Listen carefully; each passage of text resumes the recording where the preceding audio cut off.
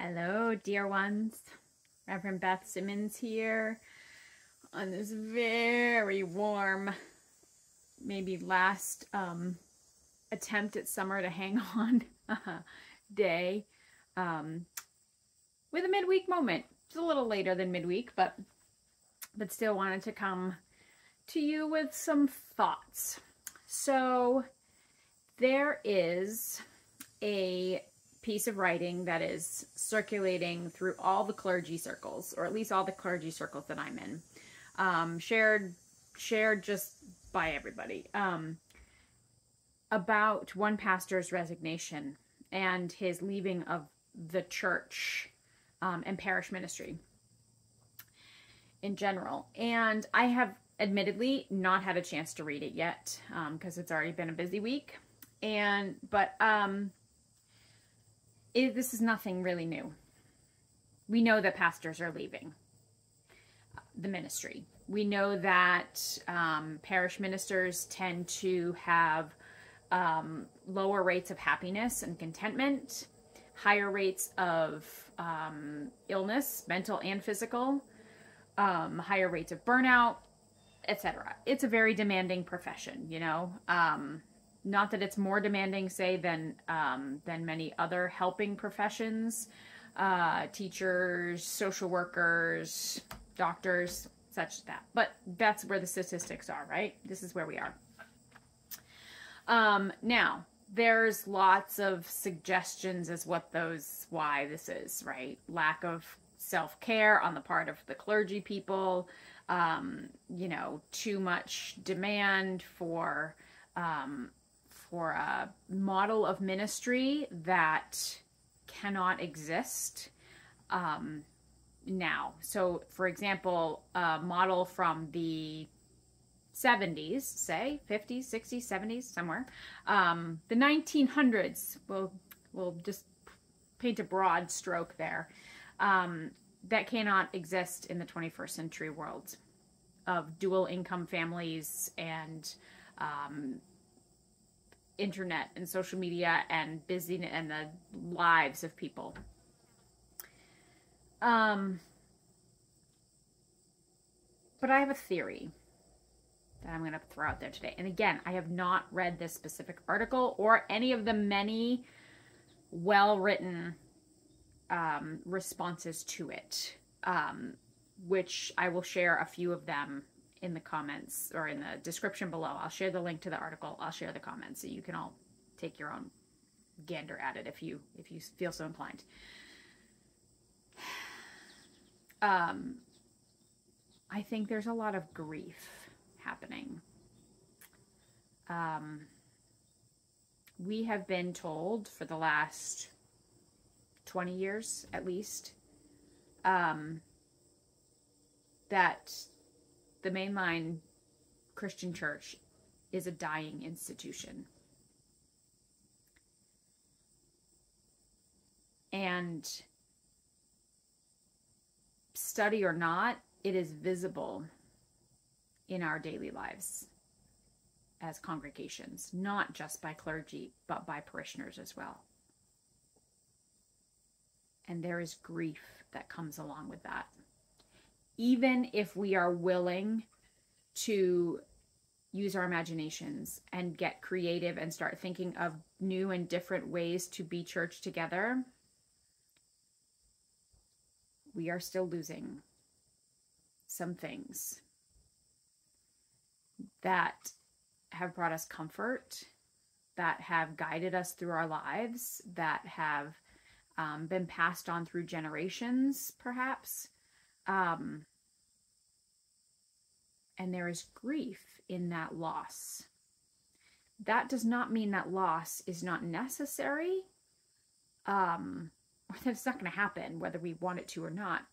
But I think recognition of it as grief might inform the way that we do church and are in relationship with each other as clergy and church folk. Because if you've ever known anyone who's been grieving, or have gone through grief yourself, you know that grief can make us act in unreasonable ways. It is reasonable for grief. It is unreasonable outside of the picture of grief. We have anxiety. We have denial. We have anger. We have all kinds of ways of dealing with loss that some ways are healthy and some ways are not. And I think that often comes up. And it's really hard to do church when we are grieving, if we're not recognizing the grief, if we're not offering spaces for lament, for sorrow, for that anxiety about the unknown, in order to process it. If we just forge ahead and say, and either path, right? If we forge ahead with the path of, we are going to stick with the way that things have always been and what has always worked for us in the past, and we're going to just do it harder and bigger and more and demand more of our pastor and to keep things status quo, then somehow, if the pastor does it right, the church will grow. And by grow, we mean more people will be in the pews on Sunday mornings for worship. And more people will be giving financially. And we will survive, and we will, and if that doesn't happen, that's the pastor's fault. Or controversially, if we say, we are throwing everything out, we have to start over from scratch, nothing in this old model is useful or sacred, and so we're going to just completely revamp everything. Both of those models ignore, one, the reality, and two, the sense of loss that goes along with what's actually happening.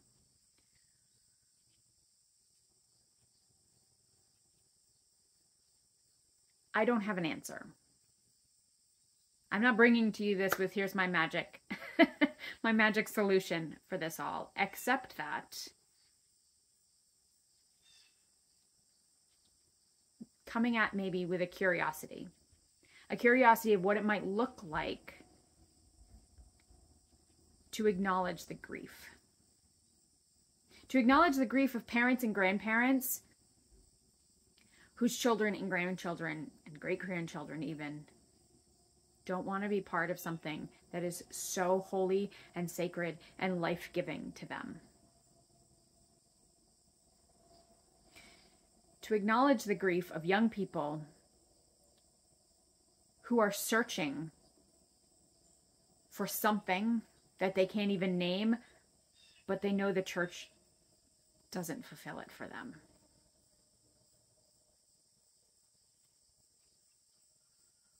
To acknowledge the grief of the pastors who are struggling every day to figure out what the heck we're doing. To be doing our very best to follow God's call on our lives. To love deeply the people with whom we share ministry. To wrestle with bad behavior and unhealthy systems and people acting out their grief in ways that damage us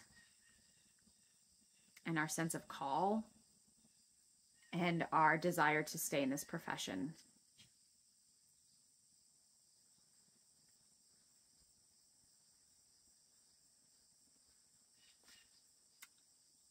And I had another point and I lost my train of thought. I apologize, but I just wonder, as the season changes, I'm looking out on my backyard and seeing the leaves on the ground and shifting colors in the trees and a very golden hue to everything despite the heat.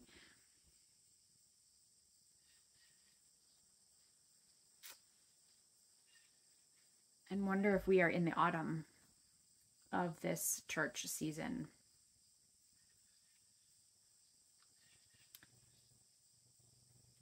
Not the winter. Not the winter yet, the autumn. And if we can acknowledge the joy and beauty that has been brought before, and also that there's something new to come, but it's okay to be grieving and to just step back for a second and wonder sometimes if the conflicts within a congregation that arise, no matter what, no matter how wonderful your pastor is, no matter how wonderful your congregation is, things will come up. We're people. We're humans. We have flaws and emotions and the world to deal with. And so we will have conflicts. But how we deal with those,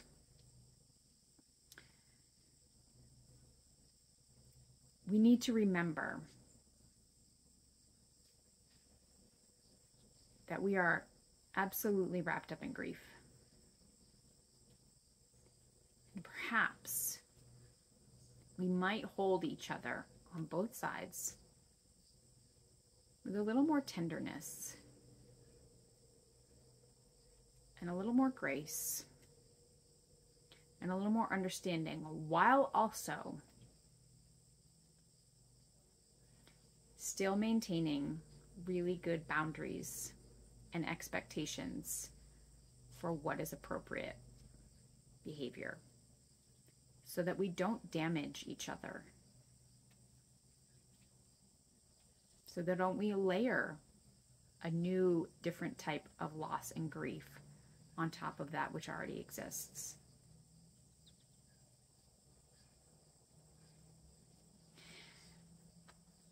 All right, so not the most uplifting midweek moment, perhaps. But I hope maybe it gives you food for thought. And again, I will post the links to these, to this article and some responses, and I may compose my own response once I've actually read it as well. But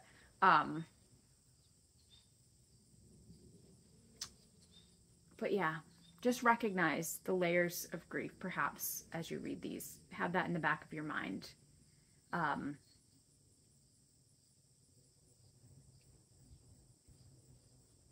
That this is where we are. This is the season.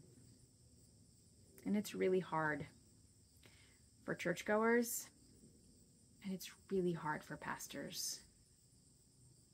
We didn't get into this job for the money, certainly, or the status. Perhaps it used to be a clergy and community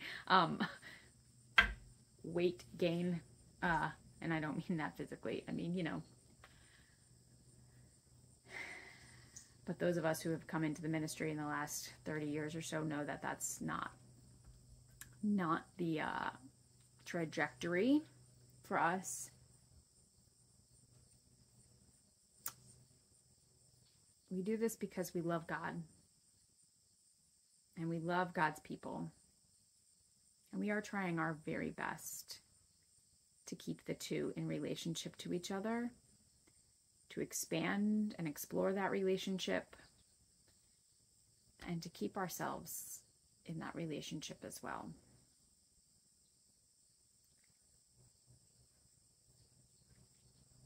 Friends, if you have a pastor, and I'm saying this to my my church people or people beyond my congregation, reach out to them and just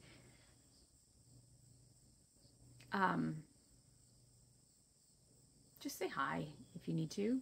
Express your appreciation if you feel so inclined, but I'm not asking. It's just helpful once in a while.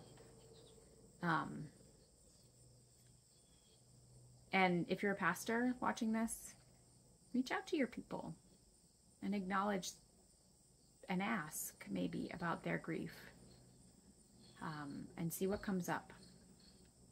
Approach always with curiosity rather than condemnation. This has already gone a little long, but will you be in just a moment of prayer with me?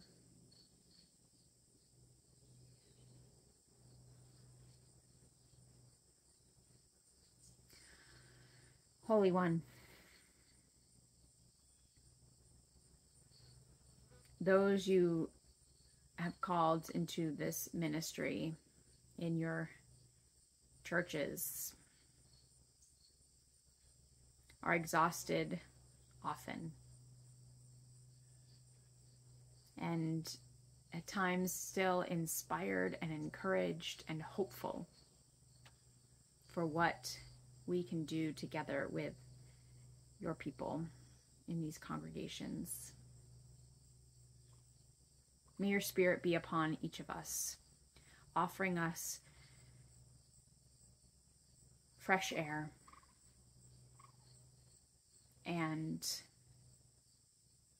guidance and refreshment and comfort in the face of our grief.